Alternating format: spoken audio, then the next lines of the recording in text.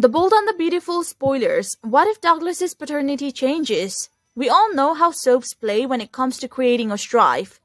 In the same way, The Bold and the Beautiful might try to bring a twist in the storyline. Okay, before I start, I do want you to know that this is purely an assumption. For a moment, I'll be your storyteller and you'll be my listener. And then as it ends, please let me know if you enjoyed and what your thoughts are.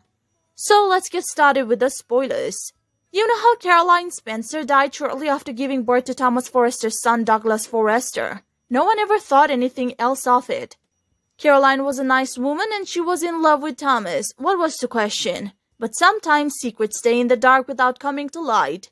And something similar can happen with Douglas's case. For a moment, let's think that Caroline cheated on Thomas with someone else. As I say this, I also want you to let me know who you would have had Caroline with instead of Thomas. Now let's move forward. Dog's dark future. So let's talk about what happens if in case Douglas's paternity is changed. There are many ways the writers can change his paternity, it's not that hard. For instance, they can perhaps do something like they did with Beth Spencer's storyline back in the day. Or Douglas can get a horrifying disease. Thomas is his father and there is a very high chance of Thomas being able to save his son. But without the mother, these chances get lowered. In the same way, the hospital has to do some mandatory tests no matter what the parents say. I mean, it's their job. They can't risk anything.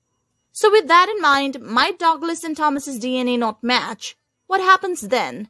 This means Thomas will actually have no right to Douglas, but Hope Logan kind of will. Hear me out. In legal terms, Hope was and is Dog's adoptive mother. She even has legal papers, although it was signed by Thomas as a father. But the paper is legally made. However, Thomas gave up the son, even if he thought he was the real father.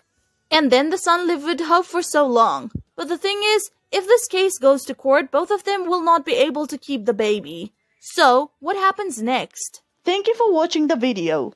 If you enjoyed the video, make sure to check some of our other videos. And we hope to see you again in the next video.